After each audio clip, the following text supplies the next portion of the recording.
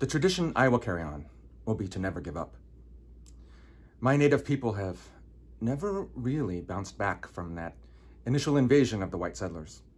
You know, they brought disease and genocide. We lost many, many of our people. But through the years, we've persevered. We've held on to our beliefs, our customs, our dances. I've been dancing literally since I could walk. I'm a grass dancer. I'm Pawnee, Shawnee, and Comanche.